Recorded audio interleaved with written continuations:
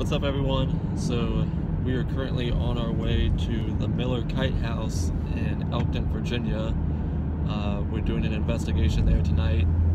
We actually investigated it a couple years ago, back in 2014, and we're going back for the first time since then.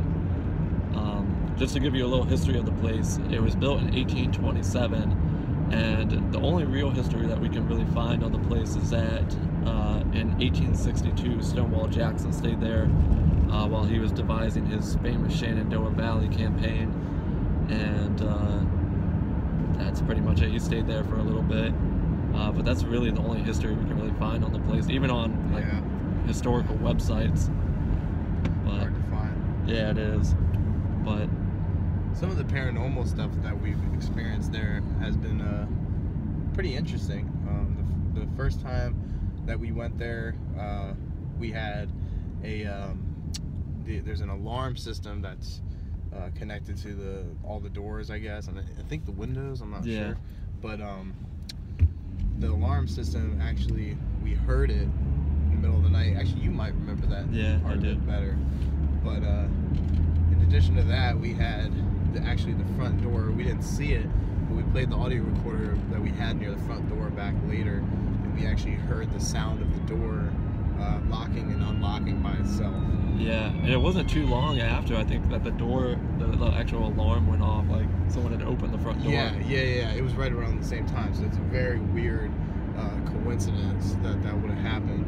Yeah. And the skeptics out there, you could say, like, well, somebody could have, opened the door while we were there. The problem is, we had the door locked, so the person that did that would have had to have had the key, so I mean. Yeah, and I remember we checked to make sure like no one was outside messing with us. Yeah. And there was no one out there. Mm-hmm. And then we also heard a couple of they were very faint, but definitely there, like male whispers on the staircase when we were near the top floor. And other than that, I think those were the main experiences. A lot of the experiences that have been reported there, though, are by other teams. People smell cigars a lot there, like cigar smoke and roses. People have smelled both of those pretty frequently.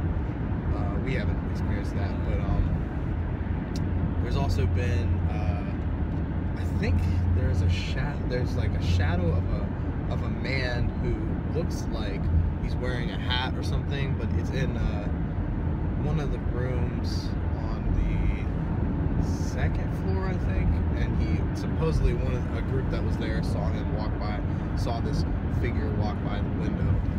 We're finally here, back at the Miller-Kite Museum house. I think it's the house. I've heard museum. Miller-Kite House and Museum. House, museum, whatever.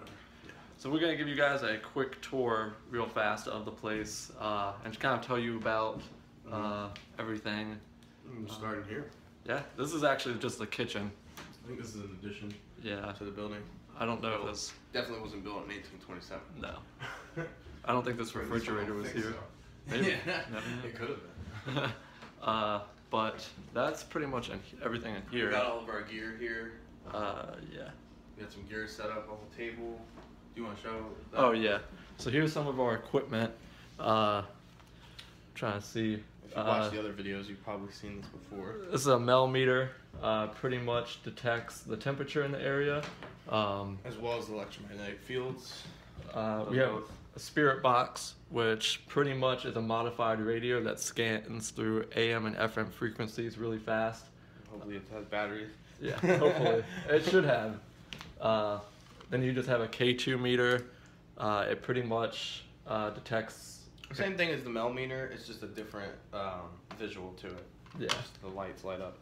Then we just have, regular digital recorders. Yeah. I always mess this thing up. The geophone. Geophone, I always call this. it like detects vibrations, and it's similar on a smaller scale to what seismologists use actually to measure earthquakes. But obviously this isn't as sophisticated, but it basically lights up. Now obviously I'm holding it, so it's going to be different, but when you tap it, it'll light up more. Yeah, so we usually put those on like staircases and down hallways. And then we have the REM pod, which is a this antenna right here emits an electromagnetic field that anytime something comes pretty close to it, this happens. It actually picks up the direction too, sometimes, of which way the field's coming from. But as you notice, going around it right now, it's not really going off. You have to be really pretty close. And there's actually a specific sound when you touch it. So, yeah, hopefully we get something on that. If it's unlocked. And then over in this room, this has some like really old artifacts in here, including this jacket that was, I don't know if you can really pick up on it. Is that the jacket? Yeah, that's the jacket. A 16, wasn't he 16 or was he younger? A 16, a kid that was like, I think it was like 16 or younger. He actually was killed. Yeah, in the Battle of Chancellor. Wow, Chancellorsville, yeah. It's right up by me. And he was actually killed. Casey was telling us, last time we were here, he was actually killed in that jacket. And I think there's actually, didn't he say there was a bullet hole somewhere in here? Something like that. Somewhere on the jacket, there's actually, you can actually see like a bullet, where a bullet would have gone through it. Who knows, that could have been a bullet that killed him. And then it's just mainly like artifacts throughout the rest of this museum in here.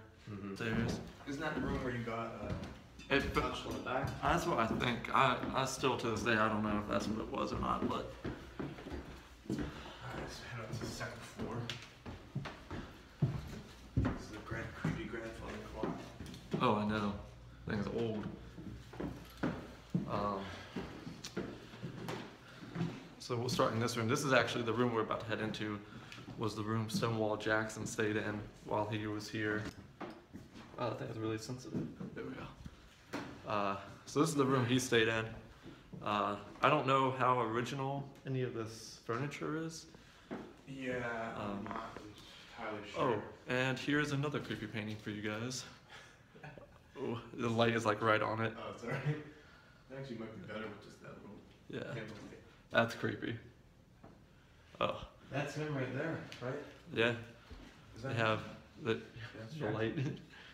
Sorry. Oh yeah, you can't see anything when you point it out. No. But yeah, this is where he stayed. And there's another room back in here that This isn't original to this place because it says it's donated. Oh, is it? Yeah. Softwood. There's a tag on it. Oh wow! Holy shit! What? It says 1820. Wow. It doesn't really look that comfortable. This actually was. It says this bed originally belonged to William Kite II, father of Captain H.A. Kite. What is this? This is cool. What? What is that?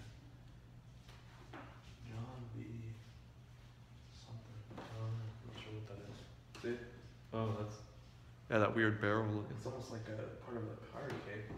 I don't think it is though. Dude, I swear there's one of these at every museum.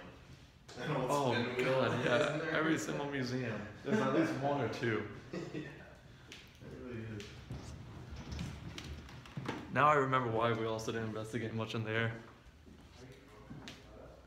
Trying to think. Out here, there's. There's a creepy ass painting in here. Did you see this? No, I'm always down for creepy ass paintings. That's really creepy.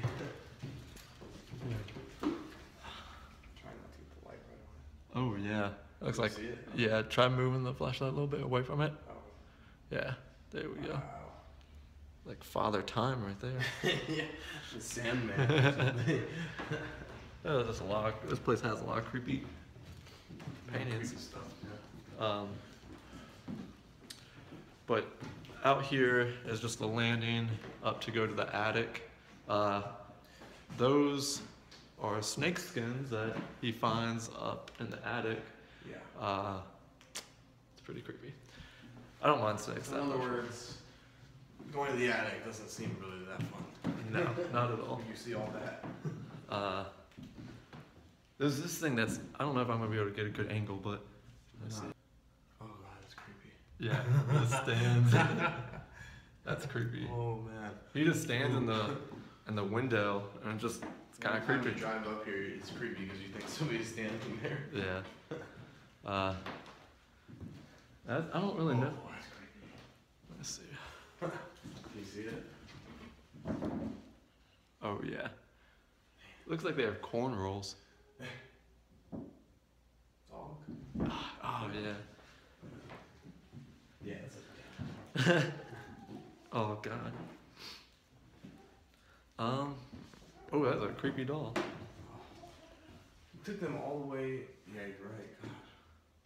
I Took them all the way to don't like dolls. 1979 to actually register this place. don't know if you guys can see. Yeah. I hate dolls Yeah. with a passion. You definitely have that. But that's it. I mean, I guess we'd go up to the attic. But It's just belonged to somebody that helped found the town of Elkton. wow, that's a really steep step. Yeah, they all are. I don't even know if I want to go up there looking at this, dude. It's not like we're talking about little garter snakes. Yeah, these are pretty big. Yeah, snake.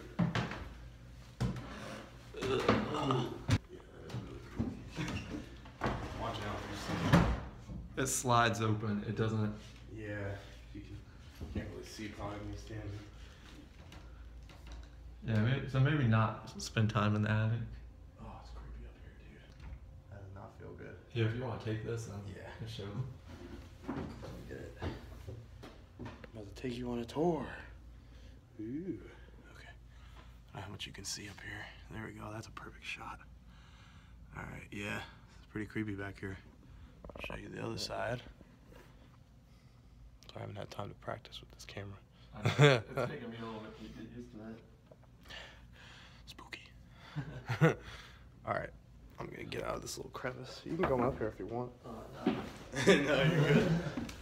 Here. Okay, let me show, see if I can get a good angle of like, yeah.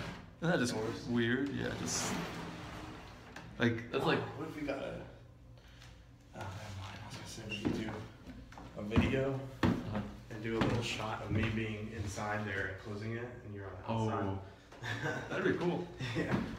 You know what that reminds me of? Is that door from Texas Chainsaw Massacre. Oh, that one? Yeah, how he like appears from like. Oh, yeah. The one he comes out of? Yeah. Yeah. God, let's hope not. But, so yeah, that's pretty much it, guys. I'll be posting more in a little bit, but that's the Miller-Kite House. Ooh.